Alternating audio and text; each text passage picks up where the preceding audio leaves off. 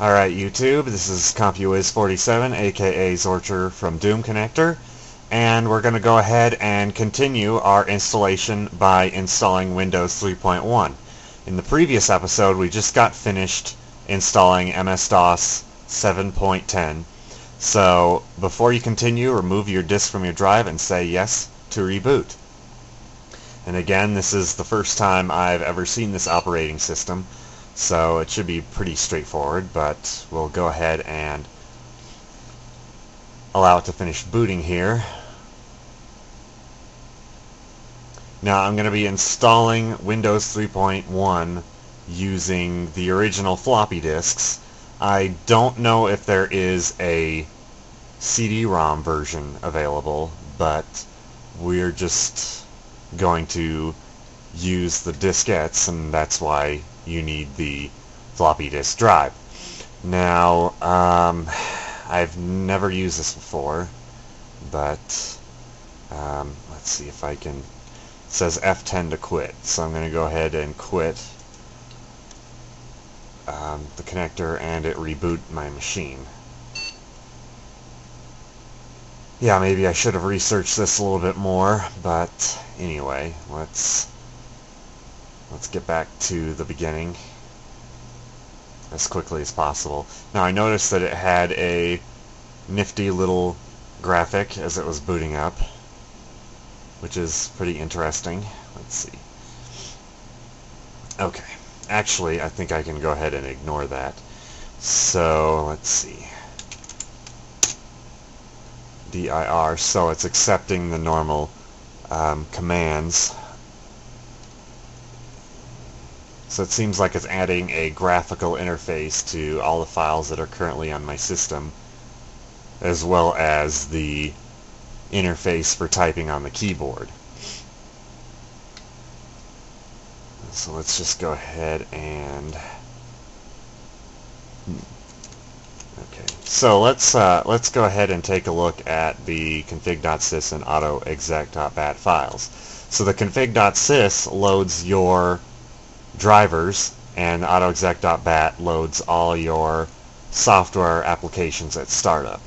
So the program you use to edit these files is called edit. So I type edit space and the file I want to edit. Okay. And it looks like we have a lot of commands in here that I've never seen before.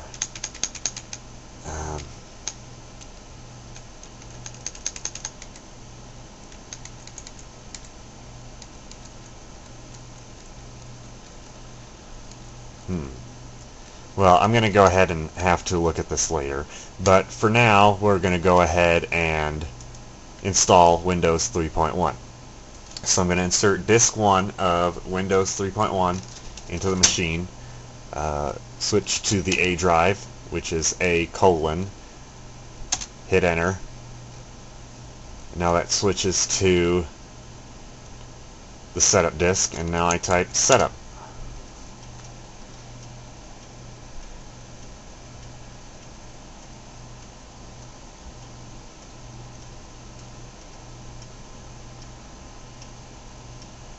So just give it a second to load up, and here it is.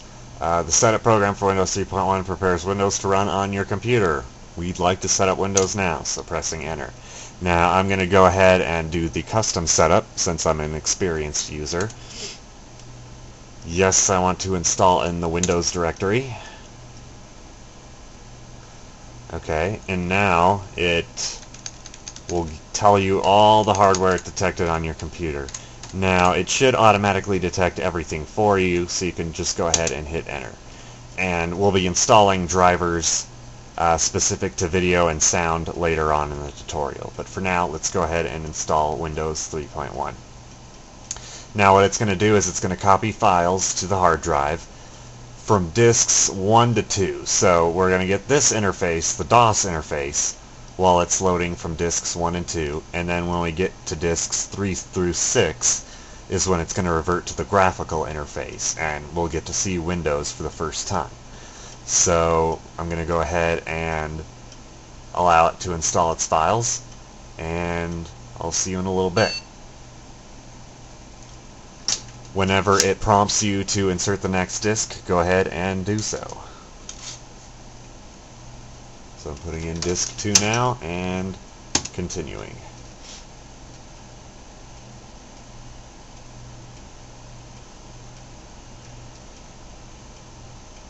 So the installation is going pretty fast for now, but once we get into the graphical interface, it may take a few minutes, so I will probably switch to playing some music or something to make this tutorial at least a little bit more entertaining.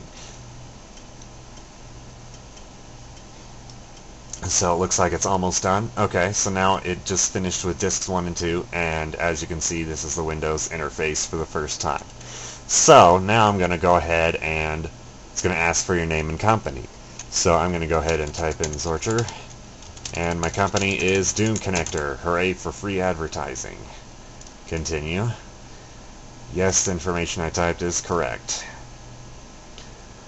Okay, so I am not going to set up printers, though I do have an old printer that could work in Windows 3.1. However, I'll have to pull it out and see if it still works. It hasn't been plugged in for 8 years, so I really don't know if it still works. And set up applications already on hard disks. Now I hope it works with DOS 7.1. According to the tutorial it should. However, we shall see how many components it can detect. So I'm going to go ahead and let it install everything. Go ahead and hit continue. Now it's going to ask you for virtual memory. Now this just means whenever your computer runs out of physical memory, Windows will switch to the swap drive or virtual memory, which is memory that's emulated on your hard disk. So it'll use your hard disk as memory. It's okay, but if it ends up using virtual memory, it will slow down your machine. So go ahead and hit continue. It needs the next disk, and we'll go ahead and continue with installation. Now this is going to take a few minutes, so I will see you guys in a little bit.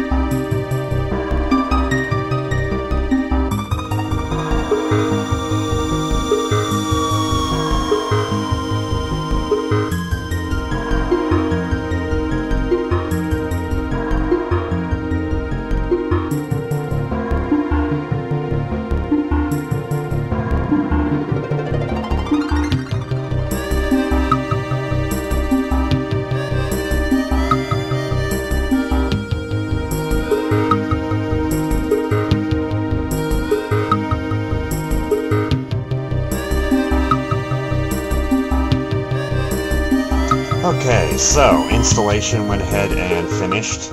I'll go ahead and leave disk 6 in there for now. Now, I am going to review all changes made.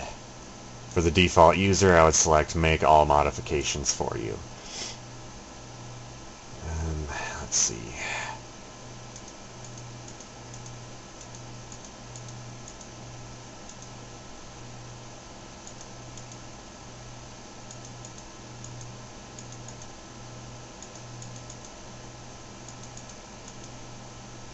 Okay, so it added Windows to the path, and that's about it. So that will work just fine. Okay, and it will go ahead and back up this file for you, which is great. And then it just showed all the Windows applications there for a split second. Now as you can see, it has all the drives that I currently have installed. I'm sure 2 of them are CD-ROM drives down here, and then this is the main drive, the Windows 98 drive, and then the storage drive I have. So I'm just going to let it search just my main boot disk. MS-DOS editor is correct. I'll go ahead and just add everything from DOS. And now, if you'd like, you can see a short tutorial on how to use Windows, but I'll go ahead and skip that tutorial for now. Now, Windows installation is now complete. So, in the next episode, we will be installing the drivers, such as sound and video. Now this is the part of the tutorial that can get a little bit more advanced if you don't know what you're doing. You can, if you mess up at this stage, chances are you may have to start from the beginning. You're going to have to format your drives and reinstall everything from the beginning, because ironing out these issues can definitely be tough. So I'm going to go ahead and cut it for now. So this is CompuWiz47 from YouTube and Zorcher from Doom Connector saying see you next episode, and leave me your comments.